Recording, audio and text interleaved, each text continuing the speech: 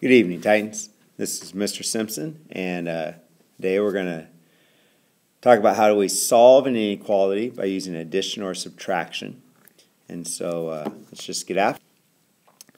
All right, the core concept here is, in words, the addition property of inequality is adding the same number to each side of an inequality produces an equivalent inequality. So for example, if a negative 3 is less than 2, and we add 4 to each side, well, negative 3 plus 4 is 1. 2 plus 4 is 6, so 1 is less than 6. It's still a true inequality. And if negative 3 is greater than or equal to a negative 10, and we add 3 to both sides, we get 0 is greater than or equal to a negative 7, which again is a true inequality. And so we're going to apply this to solving inequalities. So if we look at this, we have b minus 2 is greater than a negative 9. Well, this first one, if I want to get rid of the negative 2, I'm just going to add 2 to each side, just like we've been doing when we've solved equations. So we get b, the negative 2 and the positive 2 cancel out, is greater than negative 9 plus 2. Different signs subtract. Take the sign of the larger number, your sum will be exact. And now we want to graph this solution because if b is greater than a negative 7, that's a lot of numbers to write down. So we put this on a number line.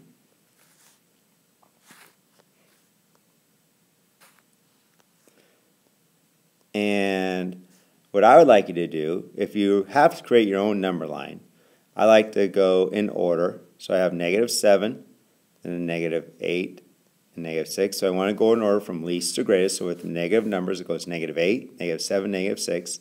It's greater than, so I know it's just an open circle, and then it's shaded to the right. Okay. Now I'm going to do number 2, and we'll slide this one over here. So I have m minus 3 is less than or equal to 5. Now again, we just go ahead and solve for m by adding 3 to both sides.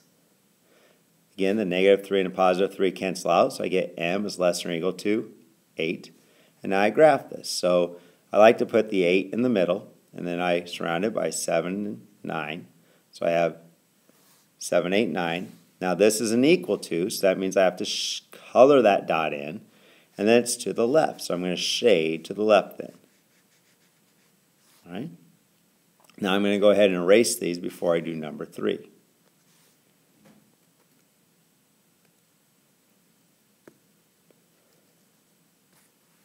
Now if we look at number 3, again, now we have 1/4 is greater than y minus 1/4. And so to get the y by itself, I have to add 1/4 to each side. So I'm going to add 1/4 to each side. The good news is these all already have a common denominator. 1/4 plus 1/4 is 2/4 is greater than y. And I like to reduce the 2/4 to 1/2. But now if we're going to graph this, we want to make sure we rewrite this so the variable is on the left side. So I'm going to rewrite it so the y is on the left, the 1/2 is on the right, and now since the alligator mouth is eating the 1/2, when I rewrite it, I have to make sure the alligator mouth is eating the 1/2. And now we go ahead and we graph this. And when we graph fractions or decimals, I like to put the two whole numbers or integers that surround the fraction.